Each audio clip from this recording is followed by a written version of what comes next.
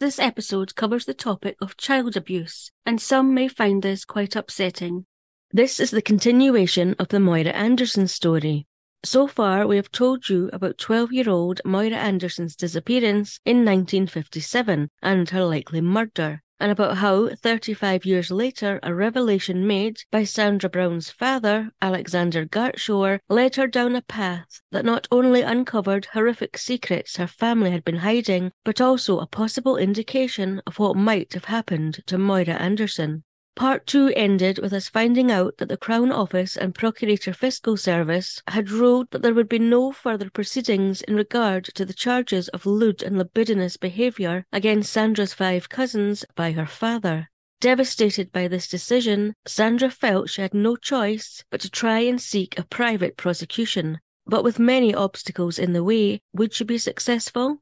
In August 1992, reporting and news coverage continued in both Scotland and Leeds about a pensioner in Leeds being questioned and investigated in connection with Moira Anderson's disappearance. However, no link had as yet been made to this pensioner and the man being accused of childhood sexual abuse by a group of women back in Coatbridge. And with the Crown and Procurator Fiscal Service not willing to take the child sexual abuse charges any further, and it being reported in the news that the pensioner in Leeds was currently on bail pending the same Crown Office and Procurator Fiscal Service making a decision on whether to press charges against the pensioner in connection with Moira Anderson's disappearance, who the Crown obviously knew was one and the same man, Sandra didn't hold out much hope of the decision being a positive one. And so she made the decision to contact local reporter Eileen Macaulay, who had been diligently covering and reporting on the reinvestigation into Moira Anderson's disappearance, and a reporter that Detective Inspector Jim McEwen knew well and respected.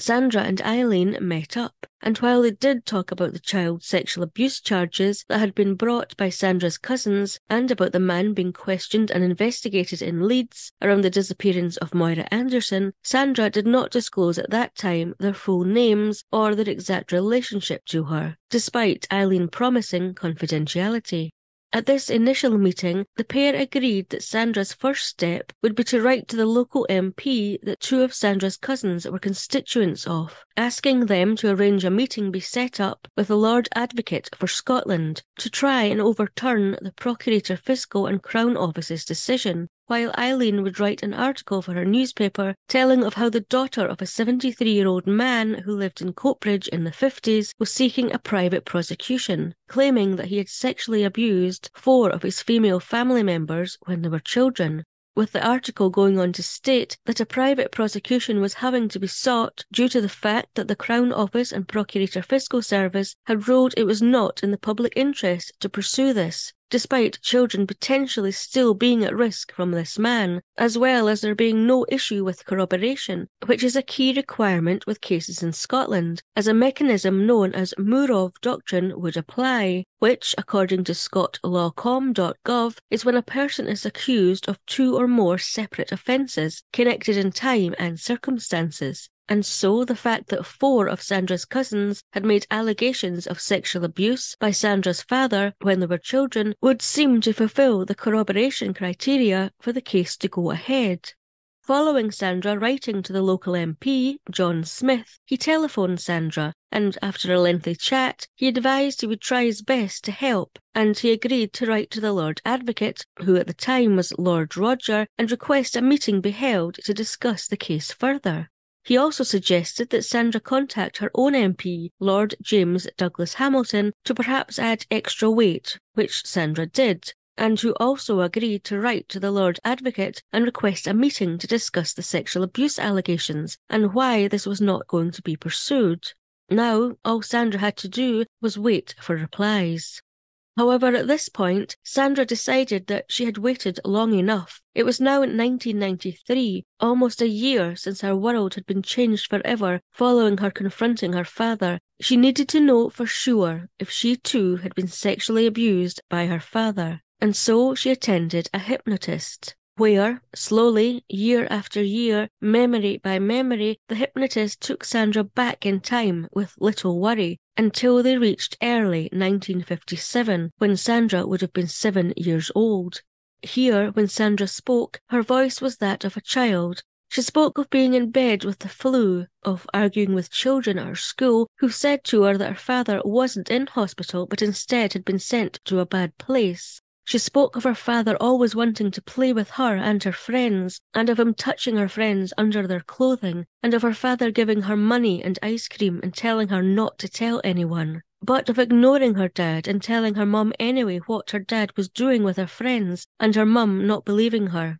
Sandra also recalled many of her friends telling her they could no longer play with her, as her dad did funny things to them. Sandra, as a child, also spoke about a time that she'd been at the park with a friend, and she'd seen her dad in his car parked at the park, and he'd been talking to two girls and making them laugh at what he was showing them at the bonnet of his car. Sandra recalled that as she approached her dad's car, the two girls ran off laughing. Young Sandra said that she had told her mother about this too, but that her mother again hadn't believed her, and her father punished her for telling on him by burning her with his hot teaspoon, with Sandra's childlike voice saying on the recording, "It's sore." The two girls that Sandra's father had been talking to at the park that day was a girl called Beth and Moira Anderson.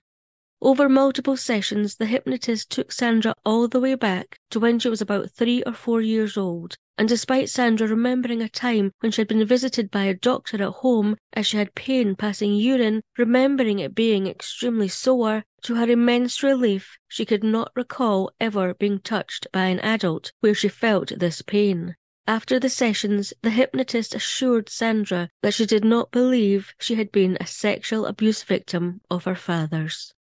While Sandra was waiting to hear back from the two MPs regarding a meeting being made with the Lord Advocate, she decided to seek further advice from experts around possibly launching a private prosecution if the Procurator Fiscal stuck to his guns about not pursuing the child sexual abuse case against her father. However, the information and advice she received did not fill her with hope. She was told that proceeding privately with a prosecution would put Sandra and her whole family under immense scrutiny from reporters who would have a field day that a man's daughter was pursuing sexual abuse allegations against him, and they would likely make it out as an act of revenge for abandoning her when she was a child. Sandra's family, including her children, would also suffer, and there was a chance that her children would be picked on at school for what their mother was doing. There was also Sandra's 4 cousins who were making the allegations. They would have their lives picked apart and their stories laid bare for all, both in and out of court, as well as having to face their alleged abuser in court. And then there was also the possibility Sandra and her husband and her cousins could end up in financial ruin, possibly losing their homes if they did not qualify for legal aid help. It was quite the blow to Sandra's confidence and plan of being able to fight against the Procurator Fiscal and Crown Office Service's decision and seek a private prosecution. But there were more blows yet to come before the end of 1993. Detective Inspector Jim McEwen, who had so diligently reinvestigated Moira Anderson's disappearance and interviewed Sandra's father following her disclosing his confession to her, was being moved out of the blue from Airdrie CID to Clydebank on the other side of Glasgow. While he said he would technically still be in charge of the case, how would it be possible for him to keep control and actively continue to investigate Alexander Gartshore's involvement in Moira Anderson's disappearance from a different police station, with other work to be carried out? And then shortly after this, in October 1993, Sandra received letters from both MPs, John Smith and Lord James Douglas Hamilton, who had received a response from the Lord Advocate in relation to the Procurator Fiscal and Crown Office Service's decision to not proceed with the sexual abuse case against Alexander Gartshore, and neither letter was good news for Sandra or her cousins. The letters stated that following careful consideration, the Crown Office had instructed that there would be no criminal proceedings against Alexander Gartshore, and that the Lord Advocate, having reviewed the information and evidence presented, agreed with this decision, and again advised that the Crown Office was not obliged to disclose the reasons for their decision. The Lord Advocate's letter also praised the Procurator Fiscal, finding him and his reports thorough, helpful and professional, stating that he was saddened that Sandra had decided to criticise him and his decision, despite the Procurator Fiscal meeting with Sandra on behalf of her family and endeavouring to discuss the matter rationally and sensitively with her. So now what? Sandra was feeling like every avenue to try and see Alexander Gartshaw brought to justice was quickly shut down. She knew she had to try and speak to the Lord Advocate herself to try and plead her case. Despite Detective Jim McEwen having now moved to a new police station, he and Sandra did keep in touch, and he was still trying hard to continue to maintain control on the reinvestigation of Moira Anderson's disappearance, and he had even received permission to have a pond near the route where Alexander Gartshaw's bus would have taken on the day Moira went missing, filtered and searched by frogmen, a process that took weeks to complete but sadly turned up nothing. However, as one door closed, another one opened, when finally a reporter had made the connection that the pensioner in Leeds being interviewed in connection with the disappearance of Moira Anderson and the pensioner who used to live in Coatbridge that was being accused by family members of childhood sexual abuse were one and the same person. While this story was widely reported, thankfully Alexander Gartshaw was not named in the articles, as if he had been, he may not have been able to have been brought to trial, as his solicitors could have argued that it would not be fair or unprejudiced.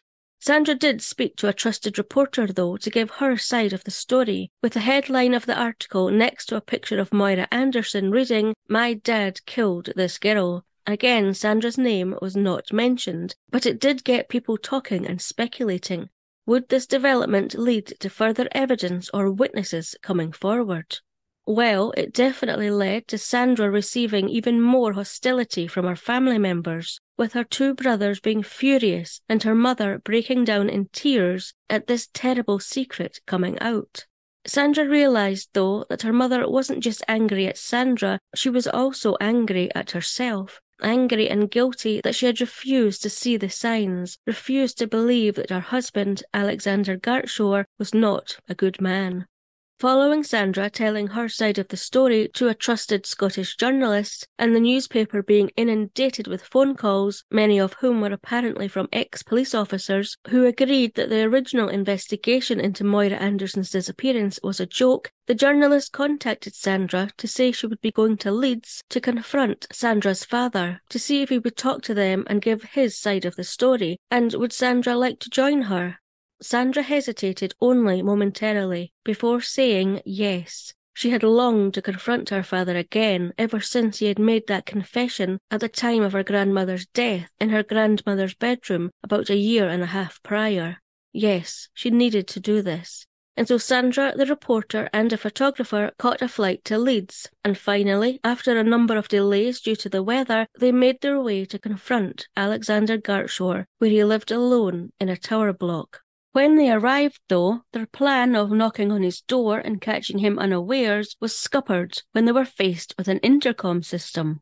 The trio looked at each other before deciding that Sandra would likely have the best bet of getting him to open the door to them. And so, with the photographer heading back to the car to wait until they could get Alexander outside for a better shot, and the reporter pressing record on the recorder that was hidden in her bag, Sandra took a deep breath, pressed the button for her father's flat, and waited. The line crackled, and Sandra said into the intercom who she was, and that she had come down from Edinburgh to see her dad. Silence followed, before Alexander Gartshaw said, "Is that you, love? Come on up," before he buzzed her in. Sandra and the reporter exchanged a look before entering the tower block and making their way to the lift and the floor of Alexander's flat. As the lift doors opened, they could see Alexander slowly making his way towards them, smiling. Sandra told her father that the woman she had with her, the reporter, was a friend of hers, and that Sandra wanted to speak to him for the sake of my sanity. Alexander looked at his daughter and her friend briefly before ushering them silently into his flat and closing the door. Sandra was surprised by her father's apparently warm welcome. Despite the allegations she had made against him, he didn't appear to be harbouring any animosity as he gestured for them all to sit down.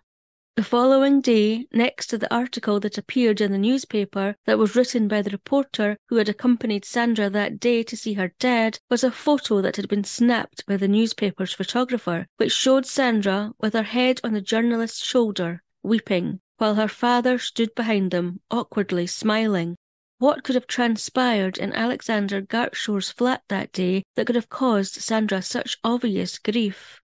Upon Sandra, the journalist, and her father having sat down in his flat, Sandra and the journalist didn't stand on ceremony and immediately began firing questions at Sandra's father, imploring him to show some compassion and decency and tell them just what had happened to Moira the day she went missing in February 1957. However, Alexander was having none of it, saying that it was he who in fact needed compassion, with him then going on to give full details about his health and other problems he had. The journalist asked him why he had said what he had to Sandra in the bedroom of his grandmother's house following her passing, but he ignored this question and became agitated. He then went on to tell various stories, such as, yes, Moira had been on his bus the day she disappeared, but that she'd been with another girl, a friend, and maybe this girl could be traced, and she'd be able to back up his story that he had said bye to Moira and this mystery girl as they both left his bus, very much alive,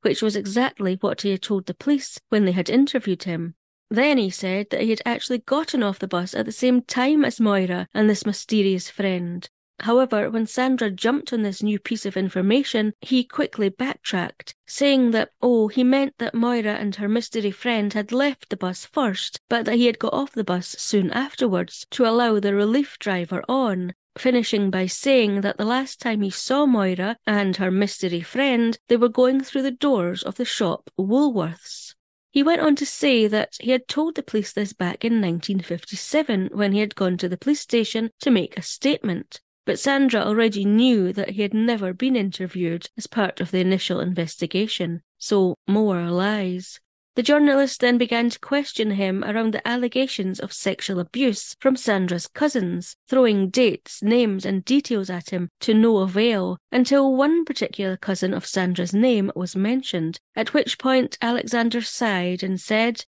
"Aye, you're right about her," with it saying in Sandra's book, Where There Is Evil, that he then went on to say, "Aye, I admit that I did touch her, but it was never the full thing, and that it had only been the one time, and that she'd been 15. When Sandra disagreed with this statement, saying that he had sexually abused her cousin most definitely more than once, and that she had in fact been 8 years old the first time he had touched her, Alexander became angry, pacing his small living room and saying that everything that was being said about him was just lies, and he had no idea why they were telling such lies. And then he said something that left Sandra and the journalist speechless. He continued to rant in his living room about all the lies that had been told about him over the years, how he had kept count, and in fact there had been 122 children who had told lies about him, saying that he'd been interviewed 122 times by police about the lies the children had told about him, ending by saying that it was pathetic, that he was just being picked on, and that these children had nothing better to do than spread lies about him. Gaining her composure after this admission, Sandra quietly said to her father that he had always liked wee girls, been overly friendly with wee girls, and wanted to be on his own with them, to which he slowly nodded his head before lowering it. Believing that they were finally getting somewhere, that they were very close to getting an admission of some kind from Alexander, the journalist pushed on and asked if it was an impulse he had, and had he had this impulse all his life. This question was met by a long silence, where neither Sandra or the journalist dared move, dared breathe, and then finally Alexander replied with, "Aye." Sandra said in her book that he continued with, "I regret it. It's been with me all my life. It's just something that comes over me. I canna help it. Still happens, even now." Despite this admission, when the conversation turned back to Moira Anderson's disappearance, the mood changed, and Alexander Gartshore was once again on the defensive, saying, according to Where There Is Evil, that, "Look, I swear on my children's lives up there and down here, I never touched that wee lassie Moira. This has come back to haunt me, but honest, I didn't." He apparently spent the last 15 minutes of their 2-hour visit saying that another Baxter bus driver was to blame for Moira Anderson's disappearance. Realising they were going to get nothing further from the visit, they made to leave, but Alexander decided he was going to accompany them down in the lift and see them out of the tower block properly. He was very malleable and gave them directions as the trio walked towards their hire car. All the while, the photographer was merrily clicking away, hoping to capture the perfect shot, while Alexander just accepted Sandra's story that the two people who had accompanied her to visit him were just her friends. But standing on the pavement outside her father's block of flats, looking at her father standing there, completely unaware of what was actually going on and that their whole conversation had been recorded, suddenly filled Sandra with immense guilt. Despite what this man had done to so many children, including Sandra herself, and of him likely being involved in Moira Anderson's murder, Sandra hated herself for deceiving and manipulating her father, and she burst into tears right there on the street in front of him. At which point the journalist pulled Sandra towards her to comfort her, while Sandra's father stood behind them, awkwardly smiling. Now, following Sandra receiving letters from the Lord Advocate after 2 members of Parliament had written to him asking that he review the decision made by the Crown Office and Procurator Fiscal Service to not proceed with the sexual abuse case against Alexander Gartshaw, and the Lord Advocate standing by this decision, Sandra heard from one of the MPs, John Smith, who said that, while he was concerned about Sandra's dad's pattern of behaviour and that he appeared to not have been interviewed during the initial inquiry into Moira Anderson's disappearance and about the sexual abuse stories her cousins had alleged, he said he regretfully could no longer continue to be involved. While Sandra wasn't completely surprised, she asked him why not, to which he apparently replied that while he found the Crown Office's decision to be somewhat inexplicable, as he was the leader of the opposition, he could not afford to become embroiled in the situation with the Crown Office, before then going on to commend Sandra for her public-spiritedness in regard to the situation. Not willing to leave it at that, Sandra advised that she would be seeking legal advice and that she planned to go over the Lord Advocate, Lord Roger's head, and could John Smith advise her who the Lord Advocate's boss was. To which there apparently was a great roar of laughter from the other end of the phone, before the MP, John Smith, went on to explain that in a unique feature of the Scottish legal system, the Lord Advocate role is a completely independent one. No one oversees the decisions that are made, and he is not accountable to anyone. The best John Smith could advise was for Sandra to write a letter to the Prime Minister, as if the Lord Advocate was to take notice of anyone, it would be the Prime Minister. And so, after seeking legal advice, Sandra did just that. It was now time for more waiting. 1994 came around, and still Sandra had heard nothing from the Prime Minister's office. She felt stuck, frustrated, and needed to do something, and so she did what Detective Jim McEwen had told her not to do. She sought to make contact with Moira Anderson's older sister, Janet, who was living in Australia, in the hope that they could join forces in order to move things along. She was so pleased to discover that Janet too was frustrated, not just with the lack of movement around her sister's investigation, but at being on the other side of the world, and so she was more than happy to speak to Sandra, where, after hearing what Sandra had to say and had uncovered, she agreed they should join forces and work together to try and get justice, with Janet saying to Sandra that, "I'll always be grateful to you for doing all this and going to the police."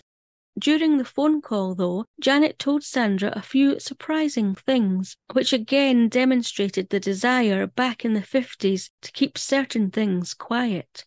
Janet told Sandra that not too long after Moira went missing, she had been approached near her home by a tall man in overalls who had asked her to, "Come here, come and help me hold this," leading Janet to his small black car and the bonnet at the front, which was raised. As Janet approached, this man grabbed her, and according to Where There Is Evil, he said, "Hold this dipstick for me, would you?" When Janet realised just what this man was asking her to hold, she was mortified and ran away. She told Sandra that this was reported to the local police as well as her school, but neither did anything about this, and Janet's dad, Andrew, would walk both her and her younger sister to and from school from there on in, as he had completely lost faith in the local police by this point.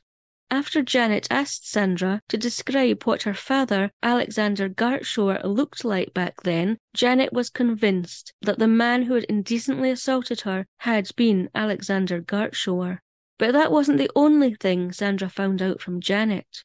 While Janet was on the other side of the world, her relatives back home in Coatbridge would visit the police station now and again to see if they could find out any updates or information for her in regard to her sister Moira's disappearance. And apparently when relatives had visited the police station recently, they had been told that Moira's case was now closed. Sandra told Janet that Detective Inspector Jim McEwen had been moved to another police station and wasn't as hands-on with Moira's investigation, but that it most definitely was not closed. Sandra vowed to try and find out what was going on and keep Janet informed of any developments, with them both fearing that someone wanted the Moira Anderson case to disappear again.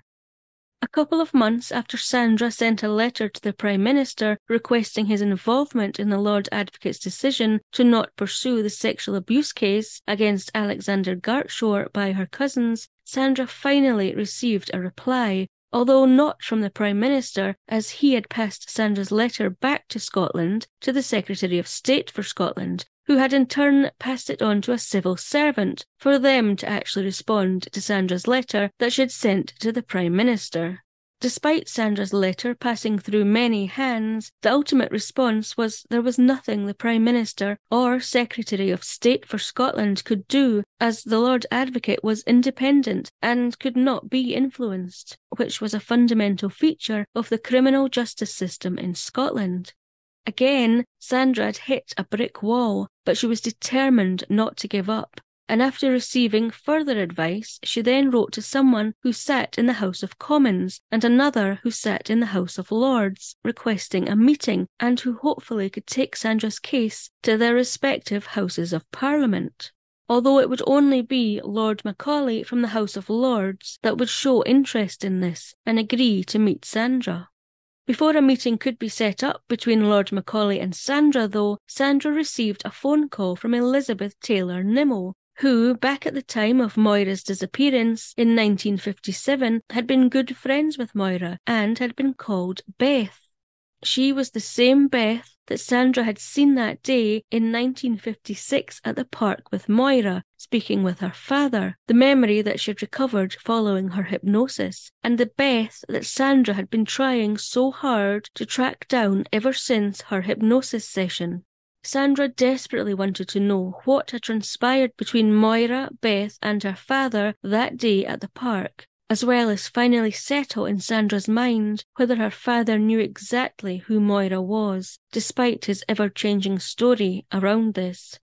Beth told Sandra that while her and Moira were at the park that day in 1956, a man wearing a bus driver outfit that she didn't know called them both over to where he was working at the bonnet of his small black car, a man who apparently knew Moira and she him as they called each other by name. Sandra asked Beth what had taken place when they had gone to the car. Beth said that as her and Moira stood by the car, the man exposed himself to them, trying to get them to touch him in exchange for sweets. Beth said that her and Moira just laughed at this, before 6-year-old Sandra appeared to see what her dad was up to with these two girls, at which point Beth and Moira ran away laughing. Beth and Sandra spoke for quite some time, and Beth agreed she would go to the police station to make a statement about the events that took place in 1956. However, when she called Sandra after doing this, Sandra was perturbed to find out that, despite this new information, the police had shown little interest, and Beth got the impression that the police just wanted this case to quietly go away.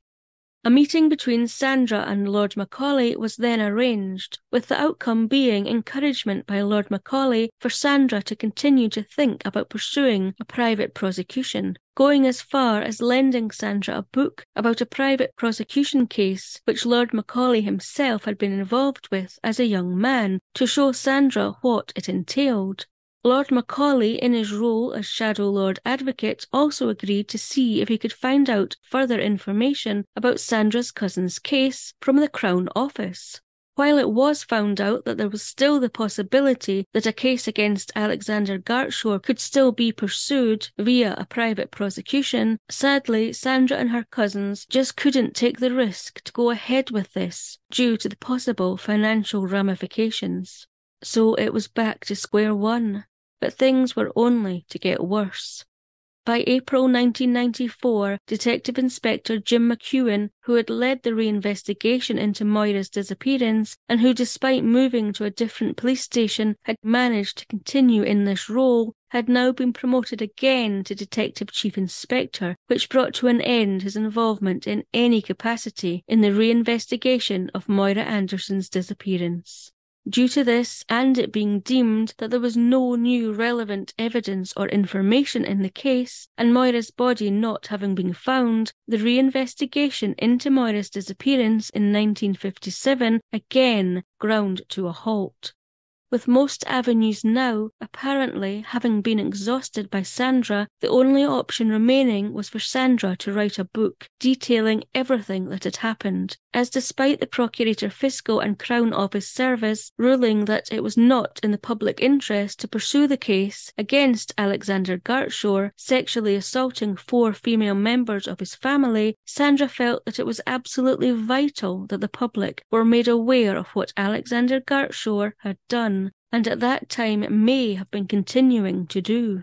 Where There Is Evil was first published in 1998, 3 years after Sandra's mother died, having told Sandra that she knew there was no point in asking her not to write the book, but that she hoped it wouldn't be released in her lifetime. But that is not the end of the story. There is still so much to tell you, such as about the deathbed confession, the unprecedented move by the Crown Office, and whether Moira ever receives justice. So join us next time for the conclusion.